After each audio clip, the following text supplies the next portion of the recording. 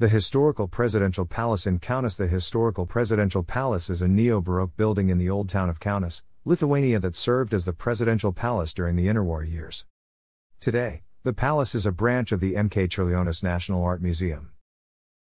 Antanas Smetona Monument. President Kazys Grinius near the Presidential Palace, 1926. Antanas Smetona speaking from the balcony of the Presidential Palace. The original palace was constructed in 1846. When a local aristocrat received authorization to build the two-story edifice. The project featured a symmetrically designed structure with 7 rooms on the first floor, and 9 rooms on the second floor. Shortly afterwards the building was expanded and another portal was added. In 1866, a garden was also laid out in front of the building. 2 years later, additional structures were built nearby, and the building was acquired by the Russian government as a residence for the Kovno governor. In 1876, the building was finally purchased by that government. During the latter part of the 19th century the building underwent further expansion, and an additional wing was constructed as well as a new gallery. During World War I, Kaiser Wilhelm II briefly stayed in the palace in 1915 while visiting the Eastern Front. Lithuania proclaimed its independence in 1918, and at that time the building became the property of the Lithuanian government. After Lithuania's capital, Vilnius, was occupied by Poland, Kaunas became the temporary capital and the building was designated as its presidential palace. It was remodeled and became the Lithuanian president's official residence.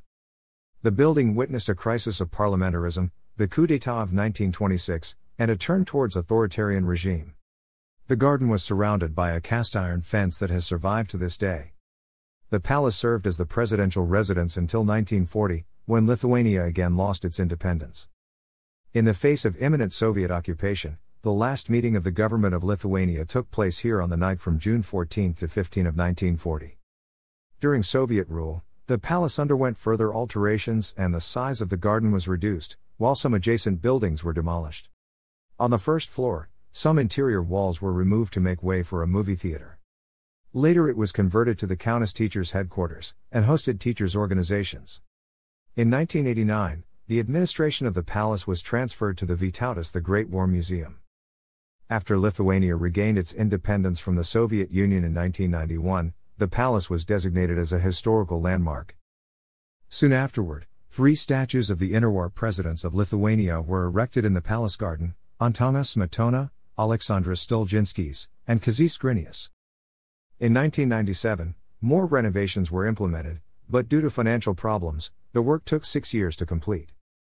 In 2003, the 85th anniversary of Lithuanian independence, the renovated palace was officially reopened. The total cost of the works exceeded 5 million litas. Today, the palace is used by the city and the state.